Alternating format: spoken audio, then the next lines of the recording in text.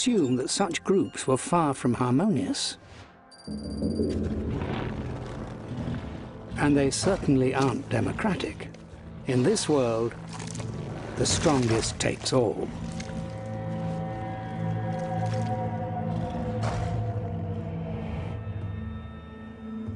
Tyrannosaur's domination of the globe might have been total had it not been for a strange quirk in the arrangement of the continents. 75 million years ago, the planet had a clear north-south divide with no physical link between the parts of the globe. It meant the tyrannosaurs couldn't spread to the southern continents. Here, a different type of killer reigned supreme. These were abelisaurids. In the last 10 years, Madagascar has provided the most comprehensive evidence about these predators. 70 million years ago, Madagascar was already an island. But its climate was much hotter and drier than today.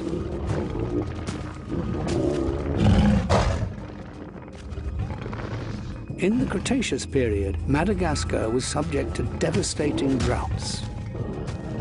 And big predators like Majungasaurus are especially vulnerable to starvation. Scavenging is the only way to survive. We thought Majungasaurus was the top predator here.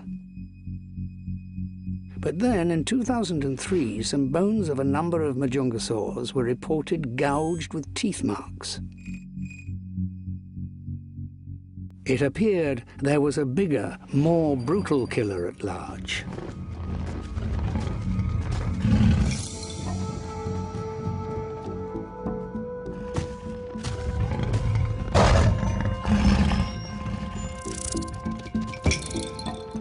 Majungasaurus also shares the plains with smaller dinosaurs like Rhachonavis.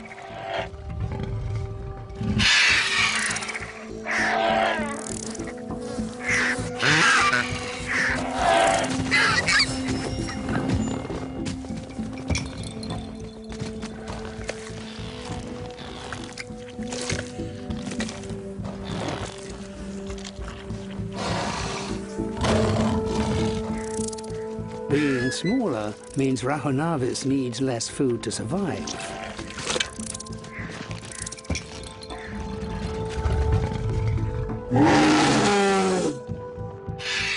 A carcass will attract every big predator for miles around.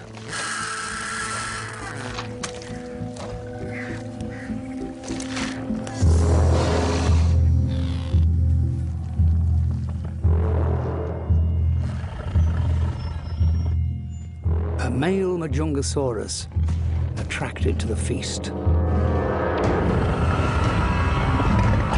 It is more than capable of challenging for the carcass.